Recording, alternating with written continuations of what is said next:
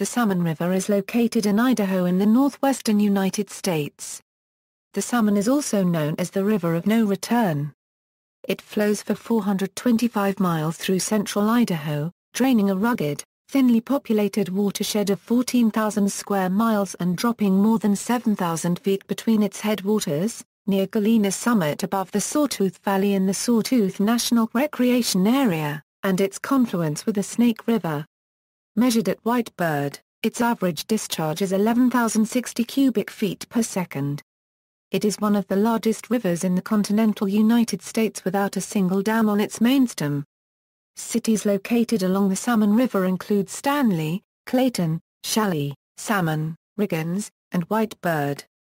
Redfish Lake and Little Redfish Lake near Stanley, which flow into the river via Redfish Lake Creek, are the terminus of the longest Pacific sockeye salmon migration in North America.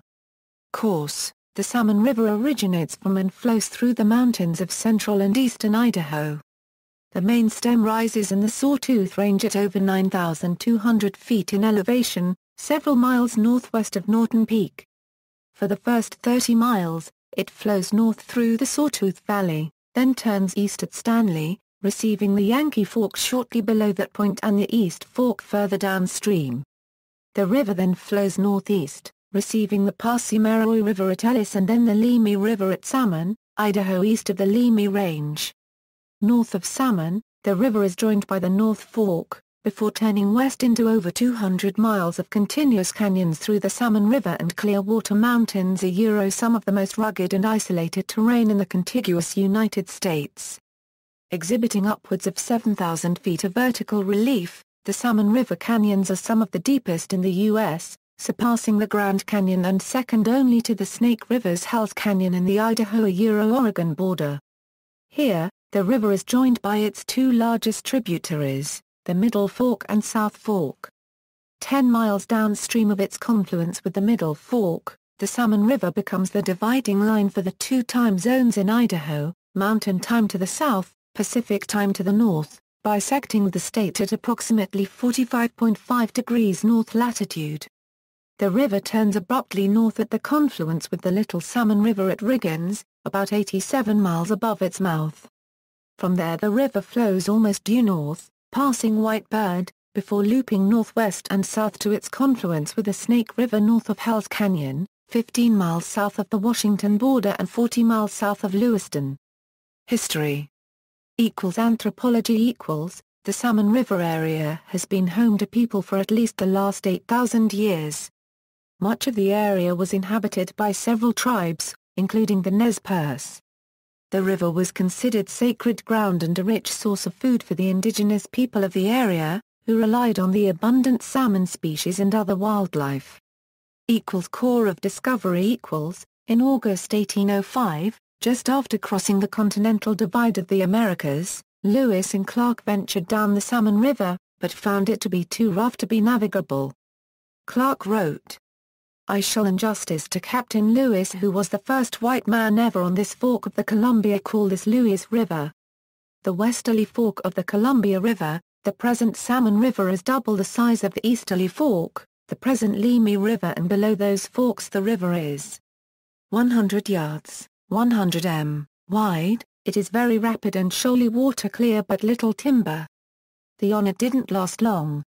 By 1810 maps of the area were already referring to Lemhi River as the Salmon. Clark had thought that the Salmon River was the Snake River, thus he called it the westerly fork of the Columbia. The Snake River retained the variant name Lewis River, or Lewis Fork, longer than did the Salmon. Gold. In the 1860s, placer deposits of gold were found along the river, and a gold rush began. Miners came to the area, causing clashes with the Nez Perce on their ancestral tribal lands. Many historic and present-day mines can be seen while traveling along the river. Recreation. Several national forests and Sawtooth National Recreation Area provide for numerous recreation opportunities within the river's watershed. Two segments are protected as national wild and scenic rivers. The Middle Fork was one of the original 8 rivers designated wild and scenic in 1968, and is often considered the crown jewel of the wild and scenic system. The Salmon is a popular destination for whitewater kayaking, canoeing and rafting.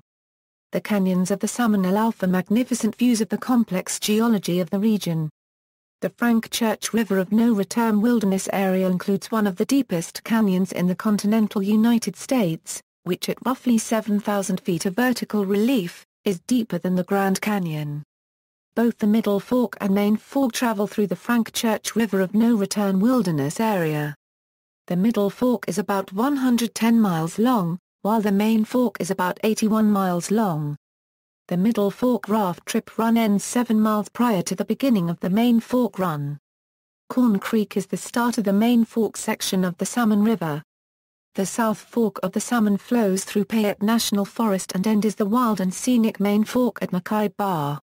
The Main Fork raft trip ends about 25 miles east of Riggins, either at Vinegar Creek or Carey Creek, marking the beginning of the lower salmon rafting section.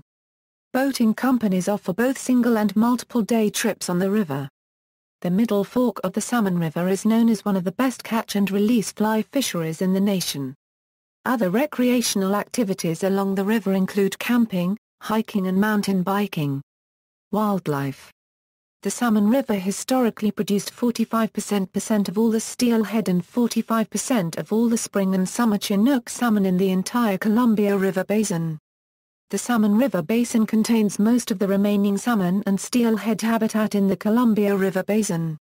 Despite the abundant salmon habitat in the river, these fish have been declining, in large part because of the effects of 4 federal reservoirs and dams on the lower Snake and Columbia rivers. USGS stations. The United States Geological Survey operates 4 stream gauge water level monitoring stations on the main stem of the Salmon River and 17 others on its tributaries. Real-time data is available for each station on the USGS website. For a map of these, see Salmon River USGS station map or in the box at right. Photo gallery.